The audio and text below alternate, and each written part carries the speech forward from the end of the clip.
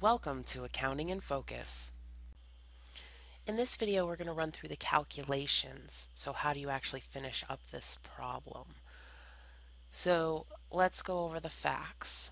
So the company plans to sell $50,000 worth of 4-year, 8% semi-annual bonds. And the question is, how much will these bonds sell for if the market rate is 10%, 8%, 6%? So when asked, what will the bonds sell for? That's the same thing as asking for the issue price. Okay. All right, so let's take a look at what we have. We have 3 different scenarios. The first thing I like to do before I actually run through the calculations is I try to determine if the bonds are going to sell for par, a premium, or a discount. Okay, so I like to run through that calculation first, or run through that exercise first, because then when I calculate the numbers, I know what to expect. Okay, so if the market rate is 10% and the company is offering 8% for their bonds, then I'm going to need some kind of incentive to buy those bonds. So this is going to be a discount.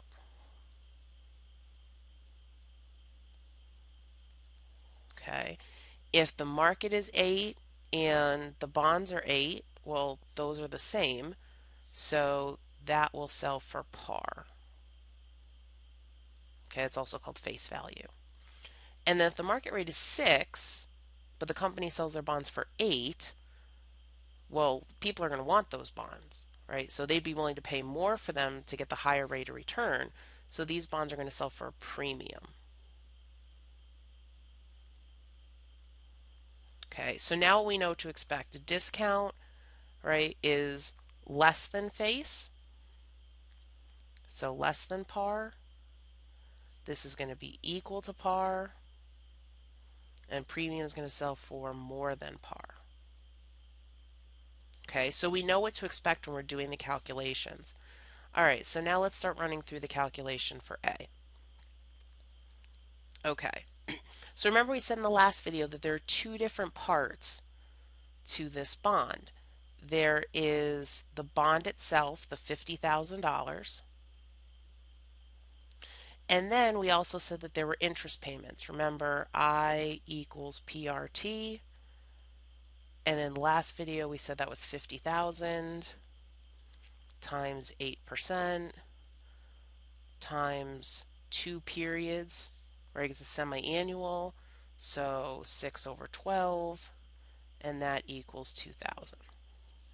Okay, so I not only am getting the $50,000, but I'm also getting these interest payments of $2,000. And so we need to determine what is the present value of receiving $50,000 4 years from now, and then these payments of 2,000. And remember, we're going to receive 8 payments because it's 4 years and it's semi-annual, so it's twice a year. Okay, so now how do we look this up in the table? Okay, well, we're always going to figure out the present value based on the market rate. So the market rate in the first one is 10%. Okay, so if we think about, there are 2 important concepts. You need to know the number of periods, and the way I like to think that is periods equals payments. And then you need to know the rate for each period. Okay, so how many periods do I have? Well, how many payments are there going to be of interest? 4 years, 2 payments per year, so that's 8. Change the color there. So that's going to be 8. And then what's the rate for the period? Well, the rate for the period is going to change based on the market rate. So in the first case, my rate is 10%, but remember it's semi-annual, so it's twice a year. So the rate is going to be 5%. Okay, so my rate for the period is going to be 5%. Okay, so now how do we look that up in the table? Well, you're going to see in the table that there are percentages across the top, and then down the side there are numbers. Okay, the numbers down the side are your periods, and then the rate is the rate you're going to look up. So we said the rate is 5% for 8 periods. So we're going to go 8, start here, and we're going to go across until we get to 5%. So I'm going to multiply the 50,000 times 0.67684. Okay, so that's the factor that we're going to use to determine the value of the bond. Now, we also have to calculate the value of these payments, the $2,000 payments. So again, we're going to figure out the present value of that. And so what we're going to do is we're going to use the same thing. We have this present value of an annuity. Remember in the last video we said that it's a series of payments, so this is an annuity. We're still going to use the 8 periods, and we're going to go across to 5%. Okay, so we're going to use 6.46321. And you can Google present value tables, and you can actually find these online. Okay, so this isn't some like magical thing that that only accounting professors have access to. You can definitely go out and find these online very easily.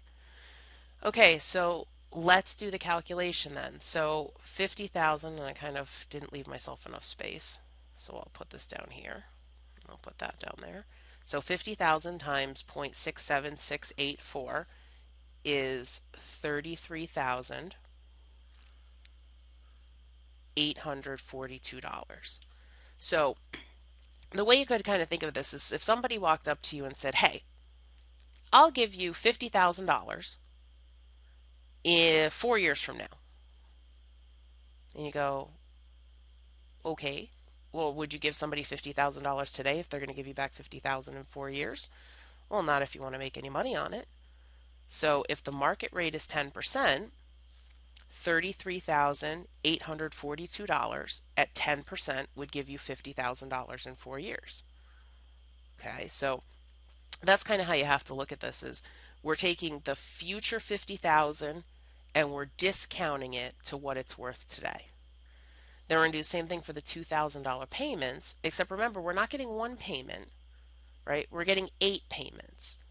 So the number has to be somewhere between the value of one payment and the value of 8 payments.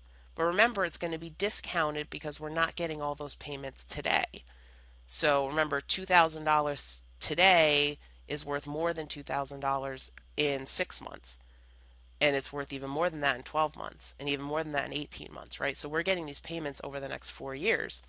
So if we multiply 2,000 by our factor of 6.46321, we get $12,926. And if we add that together, remember, what did we say? This is going to be a discount, right? So that means that the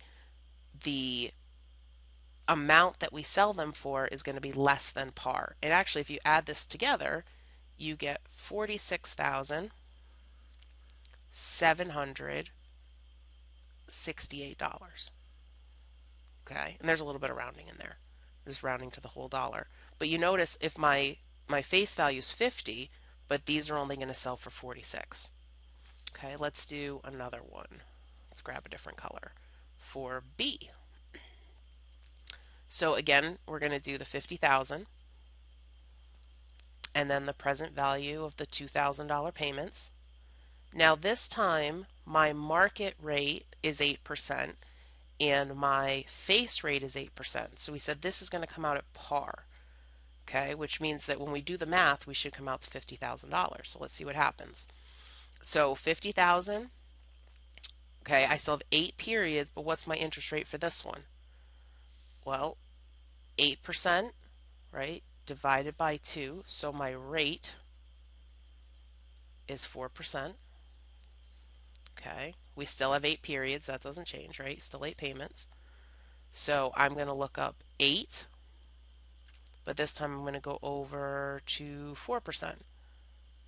So 4% would be 0.73069. And if we multiply that out, I'm going to get $36,535. Okay. Now, same thing for the 2000. Okay. $2,000. So I'm going to go over, I'm going to use my annuity table, still 8 periods, except this time we're going to go over 4%. Make sure I grab the right number.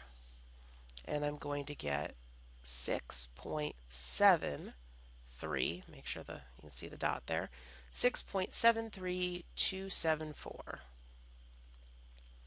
And if I multiply that out, that equals $13,465. And if you add that together, you know what you get? 50,000.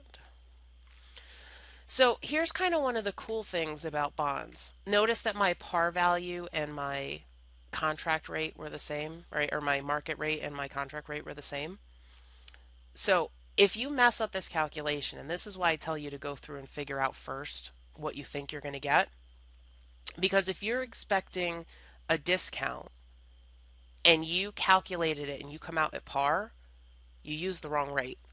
You probably use the contract rate in the table rather than the market rate. Okay, so that's kind of one way, to save yourself some hassle is that if you go through and you do the calculation, you go 50,000. Oh wait, I was expecting a discount or a premium. I shouldn't have got 50,000. Oh wait, I used the wrong rate, right? Because you get 50,000 when the market is equal to the contract, so I probably used the contract rate by accident.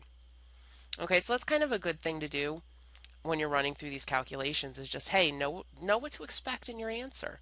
That really helps. Okay, so let's do the last one. So here my market rate is 6%. Okay, and we said we're going to get a premium, which means people are willing to pay more for the bonds. So that means my issue price is going to be higher than par. So again, I've got my 50,000 and my 2,000. And let's go to the tables and find those rates. So how many periods do I have? Well, that hasn't changed. I still have 8. Okay, except this time we're going to go over to 3%. So there's my 3%. Okay, so I'm going to multiply that by 0.78941. Okay. And if I do the math on that, I get $39,471. Now it's interesting if you look at the present value of the 50,000 under each of the scenarios. Okay, so you notice that the smaller my market rate is, the higher the present value is.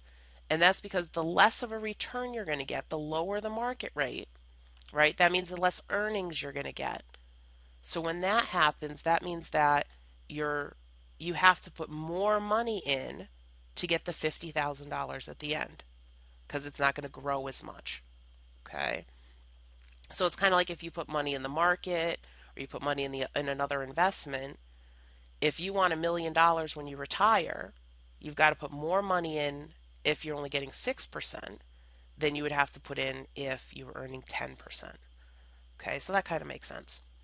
Okay, so now back to the 2000, and we're going to go back to our 8 periods and 3%. Okay, so that is 7.01969.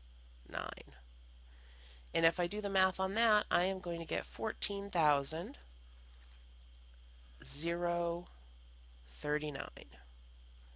And if you add that together, what did we say? Premium is going to be more than par. We get 53,510. Okay. So here is your 10%, your 8%, and your 6%, or your discount, your par, and your premium. Don't forget when you're looking things up in the table, look up market. You're always looking up market rate. Okay. Look up the market rate. Very important.